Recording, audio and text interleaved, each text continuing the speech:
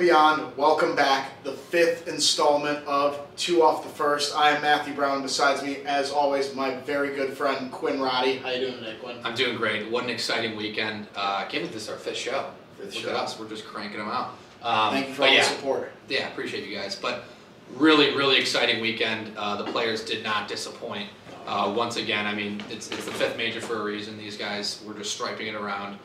We saw a friend of the program, our buddy Justin Thomas, pull it out. Yeah, he was unbelievable. I mean, like they said on the telecast, that course is a ball striking course at TPC Sawgrass, and that's exactly what he did.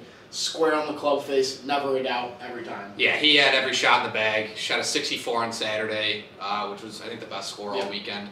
So he absolutely deserved to win it. Got a little bit emotional talking about Tiger, talking about his grandpa who passed away. So happy for him, JT. Hell of a weekend. Yeah, good for you, JT. We're cheering for you. Come on the next episode. We'll talk about it. You know you want it. Yeah, come on. But anyway, another cool fact was through the first 33 holes, JT shot even. His last 33 holes, minus 14. Yeah, that's just straight up impressive. Incredible. I'm not sure how that math works out, but we'll figure it out. And the past couple turns, Twitter doesn't lie. No. But yeah, it's he was just incredible. Shot 14 under, and then second weekend in a row, we had Bryson and Lee Westwood battling it out. Yep, and this time Lee got him on the 18th hole. Got for him, second trained that place. birdie. That's a big $500,000. Yeah, boost. cha-ching cash guy. One putt. Wow. One putt. Yeah, that was nice to see. We saw Bryson win last weekend, and I was shocked that Westwood was there again. He's really playing well for especially a 46-year-old.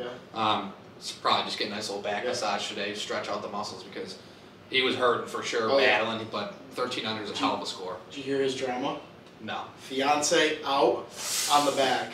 Whoa. His fiance has been caddying for him the last few times. They said Lee Westwood and his son played a practice round at Augusta the other day. Wow. Fiance's out, son is in. Talk about in the doghouse. Yeah. Holy moly. He's going to be sleeping on the couch for the next week. But, I mean, hey, if it works, it works. I think it's just business. See. I don't think it's personal. I hope not, because she cannot be happy. Yes. But anyway, we saw some hilarious moments. As that 17th hole just never disappoints.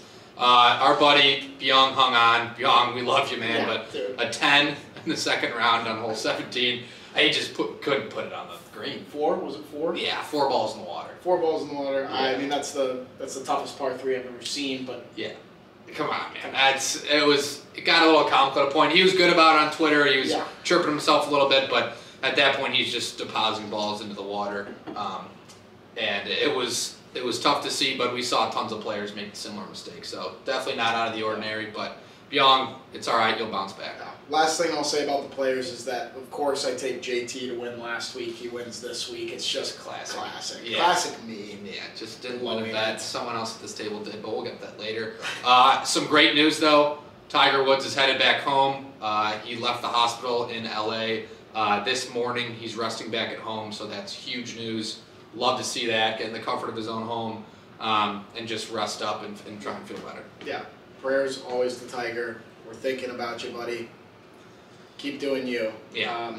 I believe that wraps up our little recap. So before we get into our preview of the Honda Classic, we just want to shout out our good friends over at WGRE again. So roll the tape.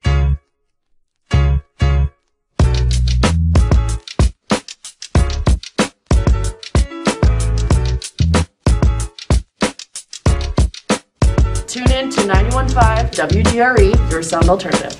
Now moving into the Honda Classic preview, another very exciting tournament, not as big of a field. Some guys are resting up this week, trying to get ready for the next big tournaments coming up. The Masters in less than a month, so they're starting to dial it in. Yeah, Honda Classic this weekend, I mean, you can't complain. I think it's going to be great golf, as we've seen the past, since we started the show. Do you think there's any correlation there that the golf's just been phenomenal all of a sudden when we start a show? I think guys are pretty self-conscious about what we say. Yeah, they're definitely listening, and I think we just sort of kicked off this incredible golf season. Pat on the back to us, but whatever. Limited field. It should be a nice tournament. It's at PGA National in Florida, so this is our 4th straight week with the course in Florida. Last year's winner, Sung Jae Im, will be back there. He's playing again. But yeah, I mean, excited to watch it, but it's going to be a little tough to catch it in between March Madness, but still golf on TV, you can never complain. Yeah, I mean, I don't really have a whole lot to say about the Honda Classic, except for what you just said, that it's more golf, and I'm excited to see it. I've got some very strong feelings about who's going to win this tournament, and we'll get into that. You got anything else to say about the Honda Classic? No, I think we've sent over to the Gambling Green where we have a little special guest for you guys. Yeah. 1, 2, 3. Welcome to the Gambling Green, presented by Brolf Associated. And our very good friends over at Titleist. Yes. Jeannie, still waiting on you to respond to my emails as in terms of the sponsorship deal. I don't know why you wouldn't want to pair with us. Just do it. Just shoot me one back. Like, just do it. Ping me, Slack me, whatever. Like, let's just get it going. Benny. Whoa. You grew quite a bit. You know, in Benny's contract it says that he deserves medical leave if there's any head injuries, and because he's on concussion protocol right now, I'm going to be placing in his spot today for the Gambling Green. I know that I'm not as good as Benny, but hey, we'll get through this. So we appreciate it, Captain America. I'm Josh. Josh. Thank you. Okay, so Captain. Yeah. Nice to see you. Yep. Good to see you too. All right, so how it works here, Josh, is we've got our picks, 3 picks. I hope you made some picks. We've got 3 of them winners, top 20, wild card. Yep, I got them ready to go. All right, we're going to have you go second. I'm going to open us up today because Quinn's going to do his whole thing. Fine. Yeah, let me just pop in for a second. The hat's on again. So this is the 5th straight week. I won another one. Shocking, I know. Jason Kokrak, top 20. Should have won another one with Fitzpatrick, top Englishman, but Lee Westwood just balled out for some reason. But yeah, another pick one. It's getting a little boring. I'd love some competition here. So that'd be much appreciated. But another one, just write it down. With a smaller field, there could be a lot of people. A lot of good picks. So let's hope the Cowboy hat moves, huh? Yes, that's. So lead us off, man. Okay, yeah, so I'm going to start my picks. I got Taylor Gooch to win plus 2,800. He had a really nice weekend at the Players. A little bit of a silly name, but I like him to win. He's got great odds, especially with the limited field. He was playing up against some real players last weekend and improved his own. I got Richie Rowensky, top 20 at plus 270. He's also had a really nice little stretch the past 5 weeks. He's 2 top 20s. And then Byung, my guy, I'm taking you as the top Asian player, plus 550. I know you hit a tough hole and missed the cut after 17, getting a 10 on it. I think you're going to bounce back heavy, and I'm rooting for you. I'm going to shoot you a text right after this, but Byung, I like your odds this week. You know, I like your picks. Taylor Gooch didn't get a lot of camera time last week, but played really well with the Players. Right. Another really guy that played well with the Players was Adam Scott, closest to the green, or closest to the pin on number 17 to the Players every round. He was within 4 feet of the hole from every single shot that he took off number 17.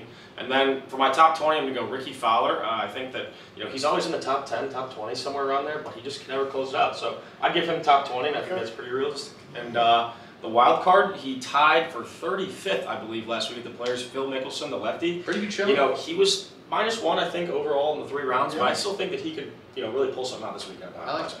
All right, sounds good. And for me, my final picks, like I said, I had a special set of picks this week, and it's going to be winner Sung Jae Im, plus 1,400. He won this tournament last year, and I think he goes for the 2P.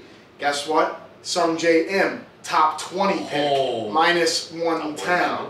And guess triple down? To make the cut, Sung Jae Im, the safest. You can't win if you don't make the cut. More of a lock than Carlos Rodriguez going for 5 ground balls in a lacrosse game. To make the cut, Sung Jae Im, minus 500. Wow. Those are my picks. Putting all the eggs in the basket. I'm all over Sung Jae. I don't get scrambled I up. know, I'm sorry, his name again?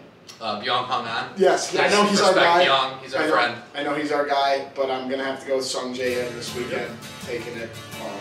I like those picks.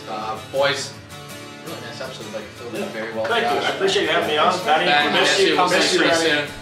5th installment. Thank you guys for sticking with us. Love you guys. We'll see you soon. Cheapies.